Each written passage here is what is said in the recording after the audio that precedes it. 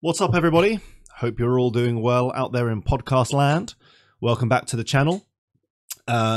Today's video is on Chelsea Football Club.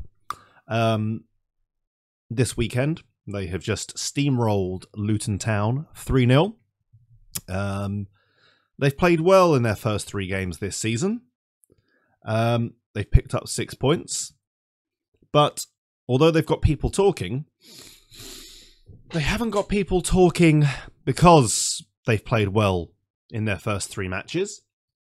And they haven't got people talking because they're starting to play with an identity. Or because their squad depth is coming through. Or because they're starting to play in a system. Or there's a shape to them. Or the fact they're showing attacking intent. Or even the fact that some of their star players are starting to come good. Enzo Fernandez or Raheem Sterling. No, this isn't the reason. The reason why so many people are talking, so many people are having their say, is because of the amount of money that Chelsea have been spending. And a lot of that has been hogwash. It's been wrong. It's been inaccurate. And it's been unfair. Now, whether or not you like Chelsea, whether or not you're a fan of Chelsea, if you're going to slag them off, then you should at least do so accurately and fairly. And there's been a number of negative comments, thoughts and opinions on TV, radio, YouTube channels, even other managers like Jurgen Klopp. They're all having a go. And they're all taking pot shots at Chelsea spending and questioning the legitimacy of the spending. So this video is going to highlight and explain how Chelsea have been able to do this, how they've stolen a march on everyone else, and how they do comply with FFP. So this video is going to explain how have Chelsea spent so much money. So here we go. The first point to make, or the first part of this explanation, is something that football fans don't really like. But you need to start looking at the football club as a business. Not as a community thing, not as a sporting thing. You've got to look at it as a business. And it's been just over a year since Todd Boehly took over Chelsea, since he bought it from Roman Abramovich. And what he has done is he's looked at Chelsea with an American mindset. He's looked at Chelsea like a business, taken all the emotion out of all of his dealings. And he's looking at cold, hard numbers. And what he's looking to do is build a team, build a squad capable of winning trophies. So his ambition is there. But he's doing it with a very business-savvy mindset. So first and foremost, what we need to explain about FFP is it's trying to level the playing field. It's trying to say to clubs, you can't just come in with rich owners and spend whatever you want, whenever you want, which is sort of what Chelsea did when Abramovich first took over. You can only make a very limited loss over a 1 or 3 year period. If you go beyond that, you face fines, thousands of pounds, millions of pounds, whatever. You can face points deductions. You can face other sanctions. You could face being kicked out of competitions. Now, a few years ago, Manchester City and PSG were investigated for FFP breaches. There was initial findings in the Manchester City case to have them thrown out of Europe altogether. Now, of course, look, this isn't a Manchester City video. We don't need to talk about that case right now. But this just shows what can happen if you breach either on a repeated basis or to a high degree of severity FFP rules. Now, Chelsea, as it stands, have not broken any FFP rules. So the question is, how have they done it? Now, like we said a few moments ago, Todd Boehly has focused and zoned Chelsea in on being a business first. So we're not talking about football club now. Forget all of that. Just a business first.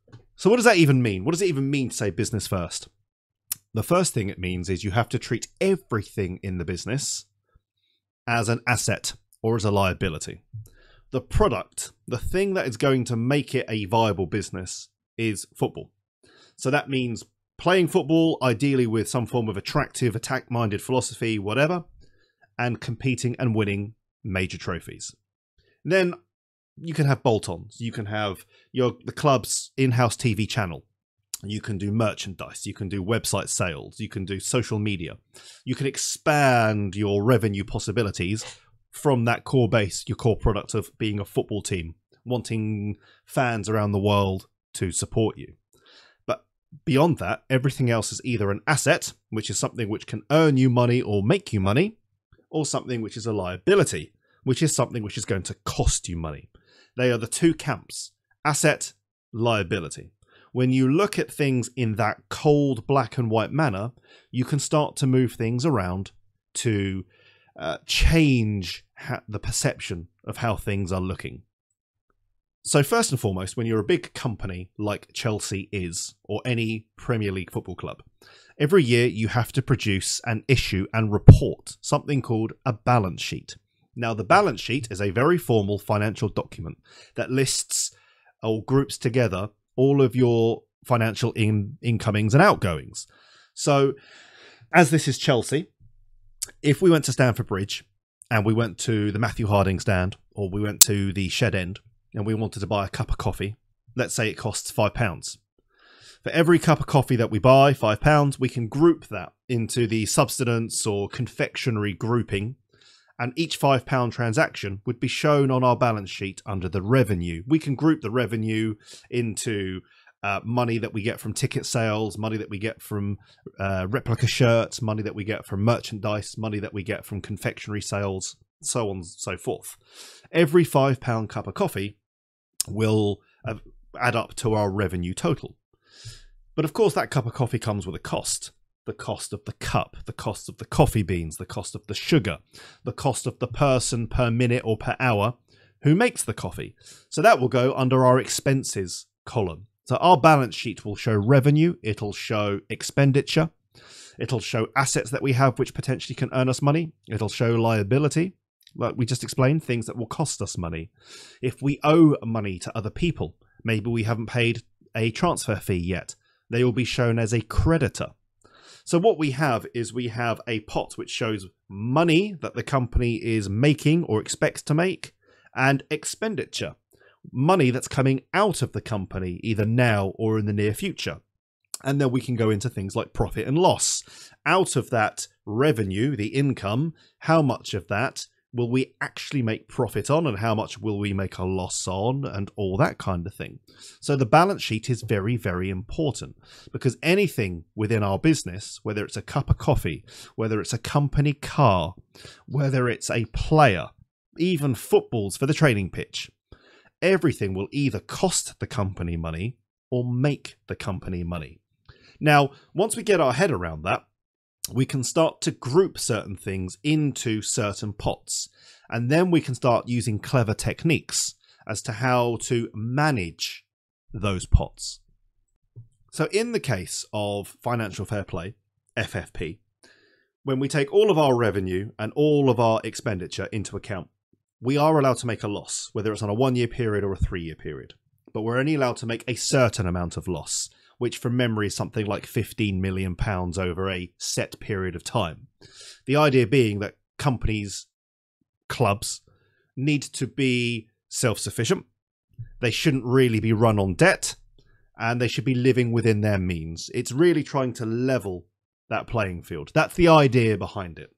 Whether or not you believe in it, let's ignore it. The point is you're only allowed to make a certain amount of loss in a certain time frame. Okay, well, let's think about the expenditure side now. Probably the single biggest and well-known set of expenses will be players, when we need to buy players or give them new contracts. So that all goes into our expenses column. Now, I said before, how do we do clever things to manage those pots, those expenses pots? Well, what Chelsea have done is they've used a couple of clever accountancy tricks called amortization and depreciation. Basically, we can take something, an asset, something which is worth money, or we can take something which is a liability, which is going to cost us money, and we can apply clever should we call it manipulations, perceptionary tricks to effectively change their value and apply that value over a set period of time. Let's take a real everyday example. Let's say we want to go and buy a car. Now, buying a car has two sets of initial costs that we can all relate to. The first cost is the upfront cost. We have to go and buy the car.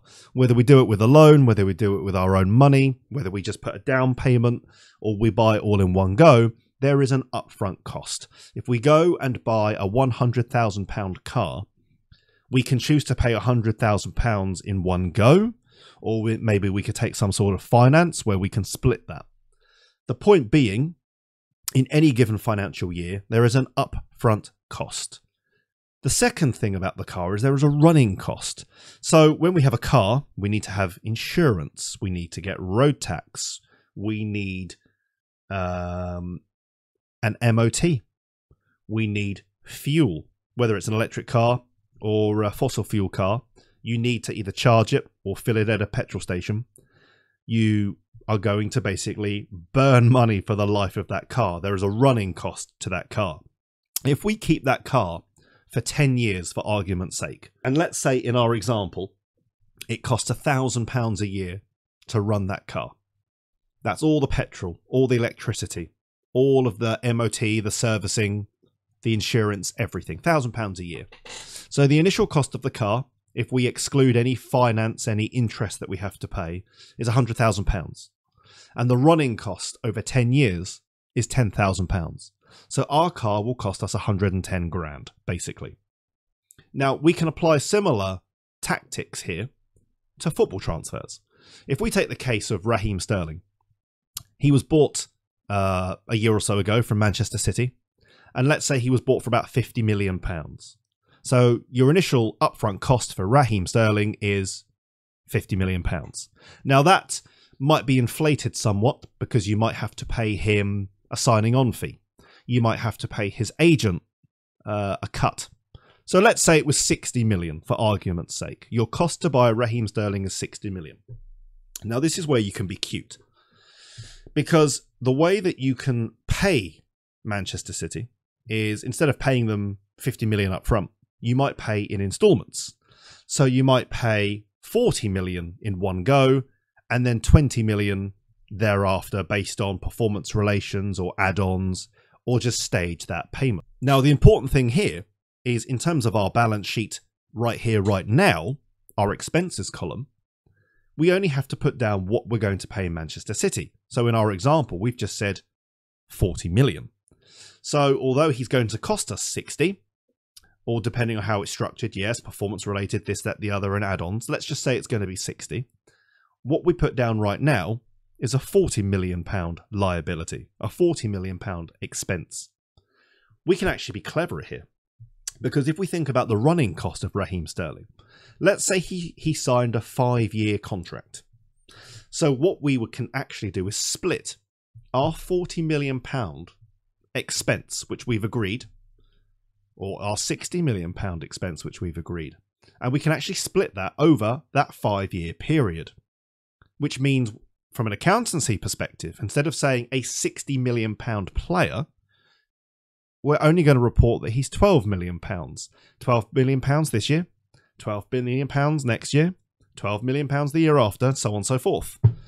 5 times 12 is 60, and what we've done is report a £12 million loss, not a £60 million loss.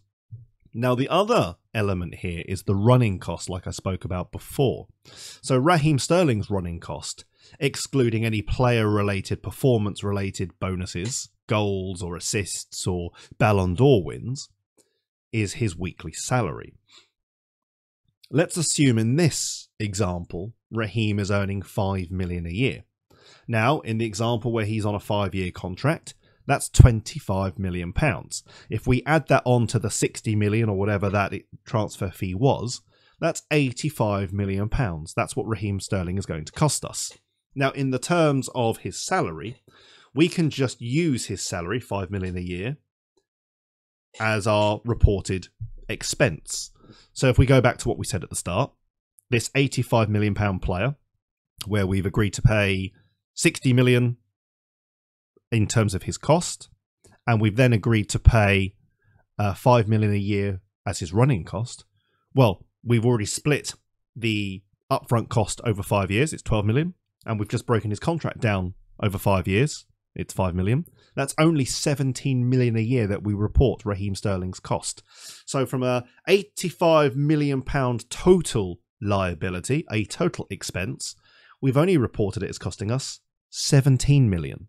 Now, going back to our car, there's another element that we haven't covered yet, and that is depreciation. Over the lifespan of that car, that 10-year lifespan that we said we were going to have, the car's going to go down in value. The moment we drive off the forecourt, the moment we fill it up, the moment it goes through an MOT, the moment it needs a new set of tyres, anything like that is knocking pounds off the value of the car. So actually, the asset, which may have been worth 100 grand at the start, and may have been worth £1,000 a year running cost, which is £110,000 total, isn't £110,000 total, because the value, the core value of the product, which is the car, is going down year on year on year on year. The same can be said for the footballer Raheem Sterling. If we look at him in terms of a cold liability, a cold expenses standpoint, Raheem is going to get older. Raheem's output may change. Raheem's temperament may change. His commitment may change. So we can say over the lifespan of his contract that Raheem's value, which we've said initially was 60 million to buy, actually goes down. At the end of that contract, if we wanted to sell him, he might only be worth 40 million. At that point, we could say, oh, there's a 20 million pound discrepancy there. We can factor that in to our balance sheet. So we can take the depreciation value over 5 years, which we said, let's say it was 20 million, which we can use based on market data now in the transfer market. And we can take a 4 million pound offset over his 5-year contract. So that 17 million pound cost that we said, which we take his salary and his expense together, is actually only 13 million pounds. Now we can also apply amortization to this. Now amortization works in a similar principle if we have an outstanding amount of money that we owe someone. So in the case of Raheem Sterling, we can say that we owe him money on 2 counts. And again, we're going to ignore any performance related bonuses over the term of his contract. If we said that we were going to pay 60 million to sign him, but we said in our example that we've agreed a stage payment where we pay 40 and then we have 20, and we've agreed that we're going to pay him 5 million a year, which is done on a weekly basis. We can amortize, which is effectively to calculate the deduction in his value over the money that is yet to be paid, and we can further offset that from his cost. So to put this in plain English, on day one, we've paid 40 million for Raheem Sterling, but we still owe 20 million on the raw cost. We've already taken into account that he's going to depreciate by 20 million. So what we can do is make a calculation, excluding any interest or any other costs, to subtract his depreciated value from the 20 million that we still owe, which will effectively give us a number which we can take away on the balance sheet from the 20 million. Now, it's important to stress we're still going to pay that 20 million, but how we record it can be altered. The same is true with his contract. We've made a commitment. We are legally obligated to pay him his weekly salary every week, for every month, for every year, for 5 years, which will equate to 25 million pounds in our example. But of course, because he's depreciating in value because of age or whatever other factor that we throw in there, and we've calculated through the transfer market data what that's going to be, we can take that off the amount we haven't yet paid. So at the end of year one, we still owe him 20 million of his contract, and we can take that on the balance sheet as a calculated amount to deduct further. So let's just go back to our example. We know he's going to cost us 85 million. And we know what we can do is say from that initial cost, which was 60, we can spread that over 5 years. So that was going to be 12 million as to how we report it. His salary, which is 25 million over 5 years, which we can report as 5 million a year. So that means he's going to cost us 17 million combined a year over 5 years. But we've said he might lose 20 million pound value. 60 million pounds today, maybe only worth 40 million pounds at the end of his contract. So that 20 million comes off, which is 4 million a year. So it's only going to cost us 13 million a year. That's quite easy to calculate. But we can also then take into account the amortization on that, which is based on what we haven't yet paid. And so what Chelsea will have done is worked that out, again, with transfer market research.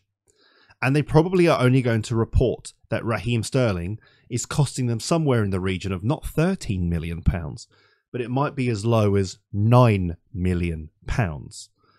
So when you take all of those factors into account for somebody like Raheem Sterling, somebody like Enzo Fernandez, who cost 105 million, somebody like Moises Caicedo, who could cost 115 million, depending on all the add-ons and what have you.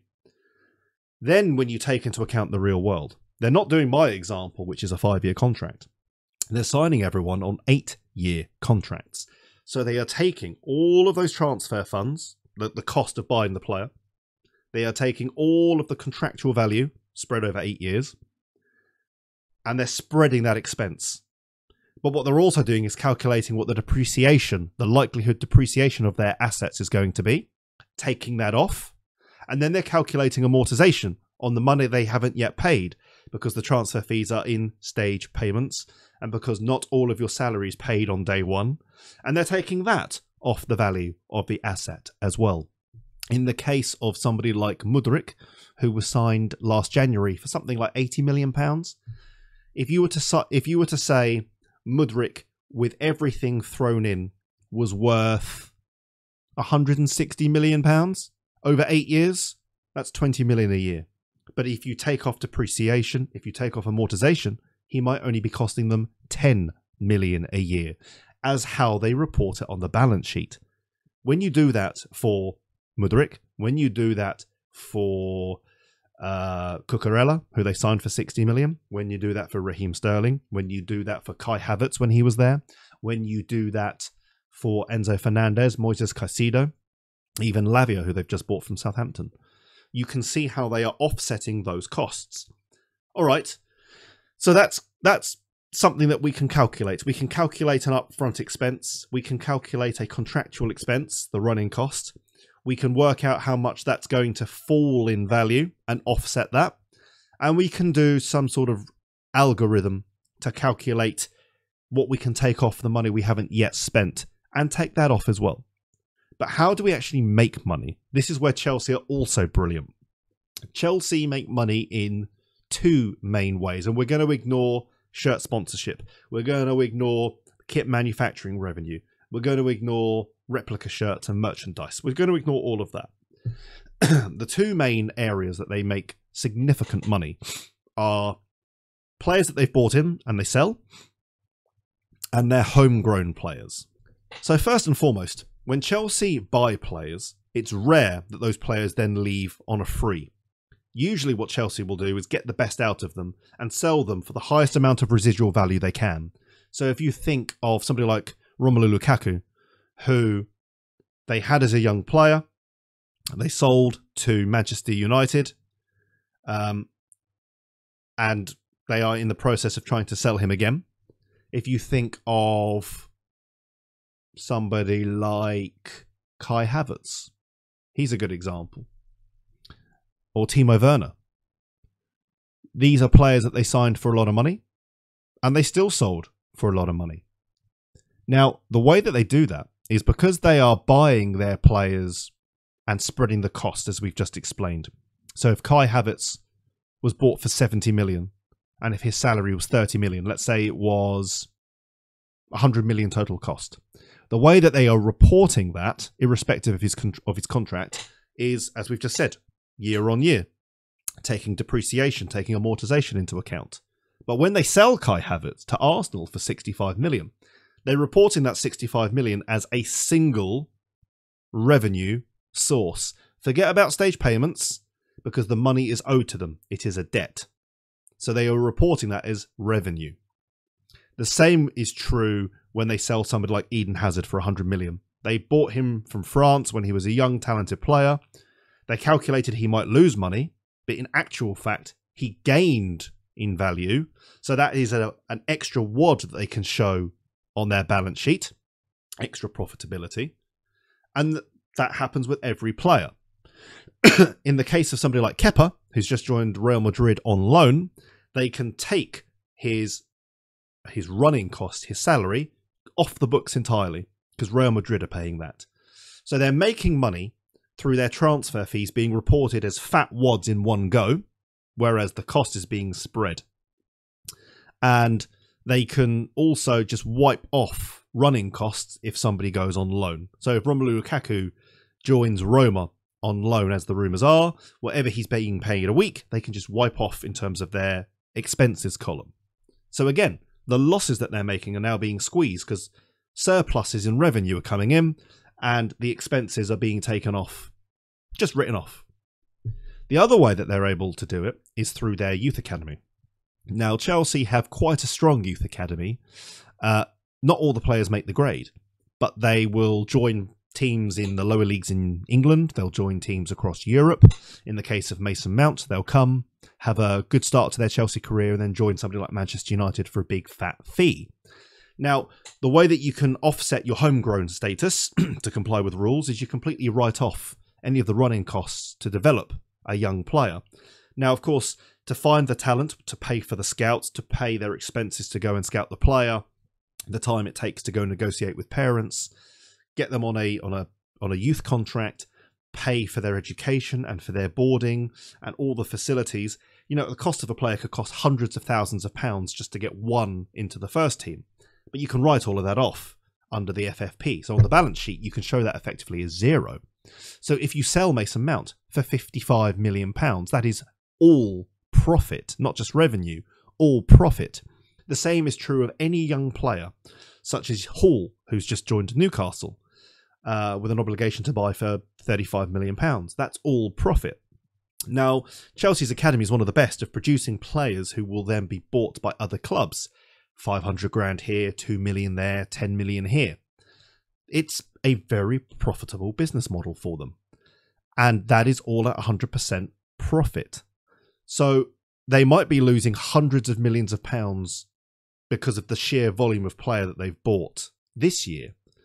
But they're actually making a significant amount of money through their player sales. Player sales in terms of senior players like Kai Havertz and Timo Werner, and also through their younger players, somebody like Mason Mount or Hall.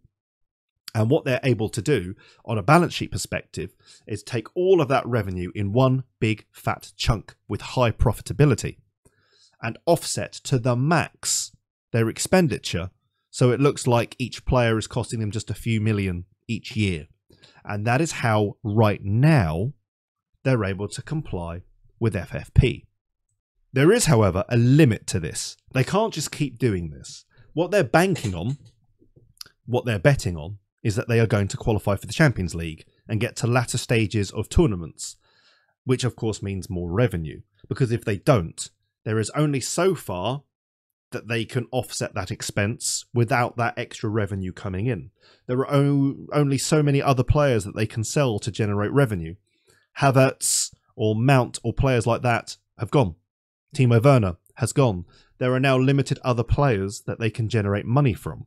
So there will come a point where that expenditure, even how they report it year on year, just because of the sheer amount of it, such as Enzo, such as Lukaku if they can't shift him because of his wages, such as Caicedo and others, will catch up with Chelsea. So they are banking over the next year or two, qualifying for the Champions League, getting to the latter stages of the FA Cup or Europa League or whatever it might be, and winning something. Because that, of course, with prize money and extra sponsorship and everything else that comes with it, is money that they can bring in on their balance sheet to offset that expenditure. So long term, this is not sustainable. But in the short term of a spike, that is how Chelsea are able to go under the radar. So the reason for explaining all of this is to show that there isn't anything technically wrong with what Chelsea are doing. Maybe a little bit of the stretching of the rules, but it's not fair to try and say that FFP only applies to some clubs and it doesn't apply to others. It's not fair for Jurgen Klopp to moan because Chelsea have decided to take a short-sighted view with a very, very high risk-reward strategy, whereas Liverpool are trying to be far more self-sufficient and live within their means. Despite the fact that Liverpool turned out to actually have the money because of some additional player sales, but we'll ignore that little argument for a moment.